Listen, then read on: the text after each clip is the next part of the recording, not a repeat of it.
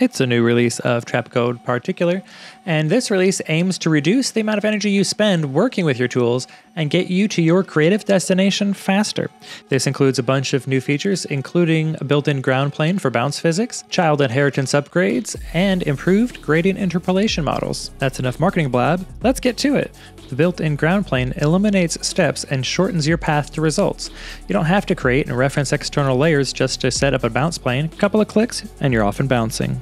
Let's see it in action. I've got a system set up with particles spewing out, just a little bit of turbulence and some gravity to make them fall down. Then, instead of having to pick an After Effects layer when you want to bounce, you just say, hey, enable the ground plane, and it brings in a default ground plane. And you can adjust the height, you can adjust how it's tilted and how it's rolled, so it'll bounce however you want. The great thing about this is that you don't have to reference After Effects 3D layers. You can actually play with bouncing right here before you even have to set up anything. And it also means that there can be presets. So we've got some nice bounce presets set up here for you. You can also save your own presets now, and you'll get the bouncing behavior that you desire. And of course, it still works with the After Effects bounce layer, so you can have up to 3 After Effects 3D layers that can be set to work on the layer size, the layer alpha, or as an infinite plane, so you can have up to 4 bounce layers now. Much nicer.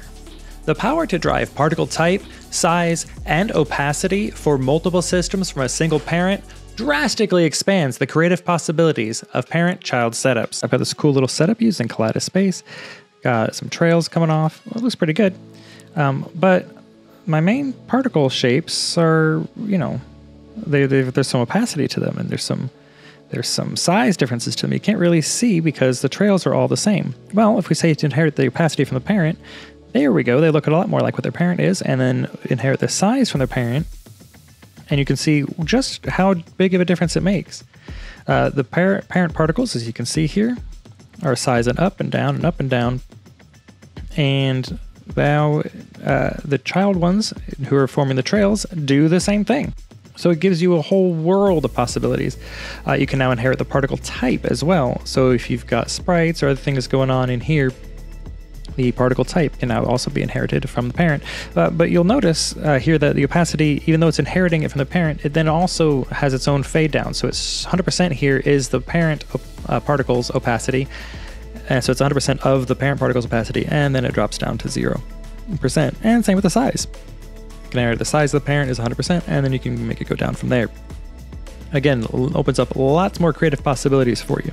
Speaking of creative possibilities, having multiple color gradient interpolation models empowers you as an artist, giving you a wider array of creative choices and possibilities. Let me show you what I mean. People might not think gradient interpolation is that exciting, but let me tell you, it really is. So I've got this cool particle setup. They're emitting from this ring, going up. They've got some nice turbulence and whatnot. But the important thing is the color. Previously, in Trapcode Particular, you would put in your colors into your gradient, and it would use RGB interpolation. The original RGB interpolation would kind of get muddy in the middle, so you'd have to add like knots and whatever. But now you've got more choices. You can pick HCl, LAB, HSV in addition to the old RGB. For this particular example, I like the HSV. I think it passes through the colors very nicely, and it gives you a much nicer look versus the old RGB. Now, this might be the look you're going for, so that option is still there, but I like this one. It gives much more vibrant colors. The beginning and end, the same exact colors, it just has a much different path through the color wheel to get from A to B. Mirror mode is the new magic easy button to enable the creation of perfectly symmetrical curves. No more fussing to get perfect size over X fall off. Here, let me show you. Previously, in particular or form, if you wanted to get your particle graphs to be even, drag the things up and just like try to get it right. And if you've got, things going, you're like, oh, trying to get it right in the middle, and it was a little complicated. But now all you have to do is hit mirror, and now changes made on one side are reflected on the other, so you can get that symmetry your heart has so desperately desired. Accessing the After Effects color picker from the Particular designer offers you a consistent experience regardless of where you're working. Let muscle memory take over and unleash your creativity.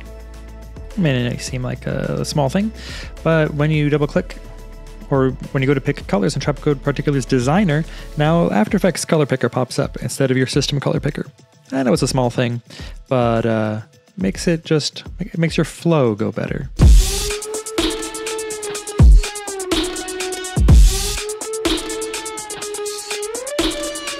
Sorry for that loud music update, but one, I wanted to wake you back up, and two, I'm very excited about these new updates that were in Particular and now are in Sound Keys. So you can pick from the lovely preset gradients here. You can change the gradient color mapping interpolation. You can make them step. You can flip the gradient. You can distribute the knots. All the kind of fun tools you're used to from Trapcode Particular's updated gradient tools now here in Sound Keys. And hey, if you didn't know this update was in Trapcode Particular, hey, now you know.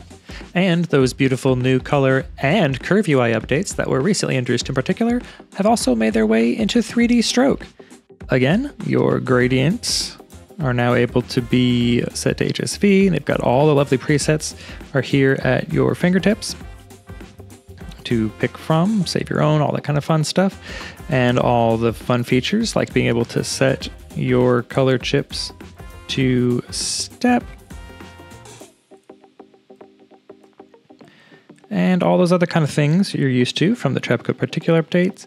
And also, the thickness over path has also been updated, including the ability to mirror it, so your thing can be symmetrical across the middle here, or turn mirroring off. Let's pick a preset of that one. There you go. 3D Stroke has gone crazy. So there. Happy new release day. I'm very excited, especially about the child inheritance things. The ability to have the opacity and the size especially inherited from the parent just makes me very excited. But also the ability to make all these new presets for you. Hey, go out there, have fun, and tag Red Giant when you make cool things.